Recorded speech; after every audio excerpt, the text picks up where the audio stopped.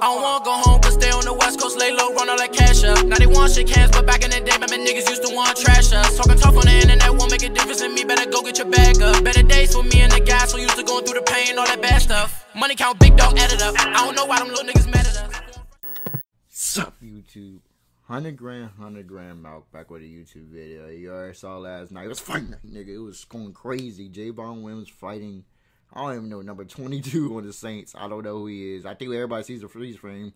22 is right there, but I get blocked by the slot receiver, and Javon Wims is the outside receiver on the left, getting jammed up. I guess I don't know what's going on, but let's see what's going on. I know everybody's seen the little slide. I seen the little clip too. They was fighting. I was like, what the fuck is going on? Why the fuck are they fighting? Apparently he poked somebody. I don't understand what the fuck that is. You poke somebody, so you try to rip out his chain. You hit with a closed fist to a helmet, which was fucking retarded, my nigga. But he's from Chicago. I mean, I don't know if he's from Chicago, but he plays for the goddamn Bears, so I don't expect nothing less from him. And let's just get right into this. I never understood this shit. Nobody was even paying attention to this guy right there at all. Now we got a fight. They're going at it. Jesus. Okay, first of all, let me talk about this. Why number 20 jump up on him?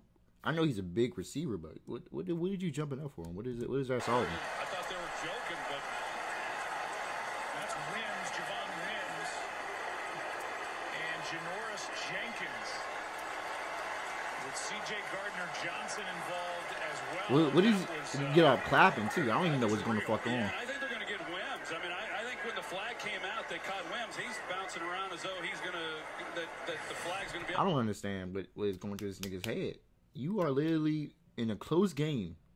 You just called yourself out of the game. You're probably going to lose your fucking contract. I don't even know if you're good or not. I'm going to be honest with you. I don't pay attention to the Bears. Apparently, they're good this year.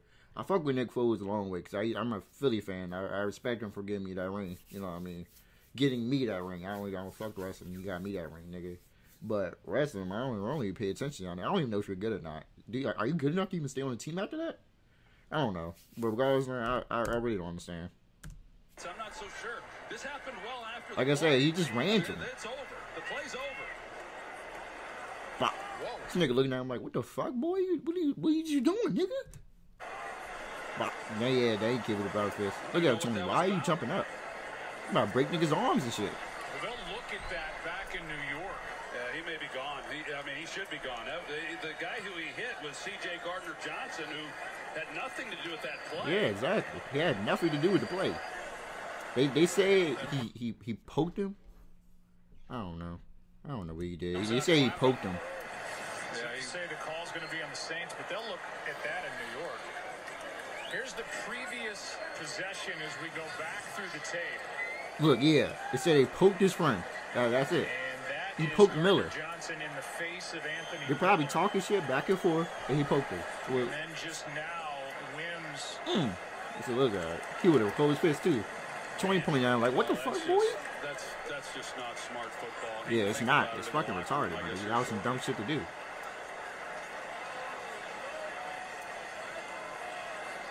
Bears have already backed up.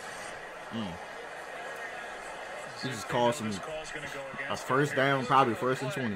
Personal foul, unnecessary roughness, number 83.